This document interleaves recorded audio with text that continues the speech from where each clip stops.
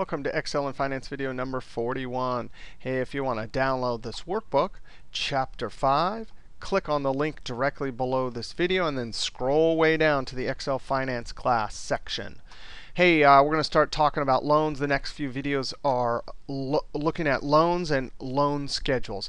First loan we want to look at is an interest-only loan.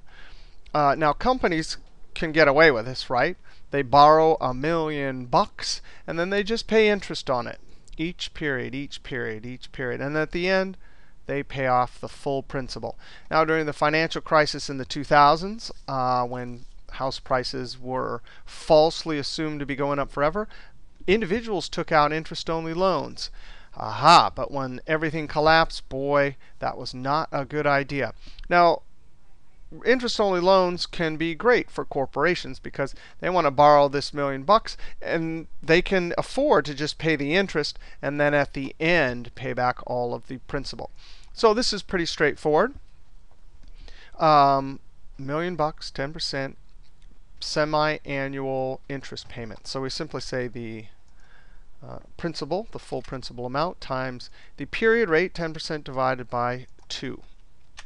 There it is. Each period we pay $50K in interest. Now I'm going to highlight this cell right here just to show you.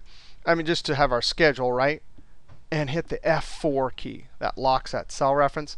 So now I can double click and send it down. Cash flow each period.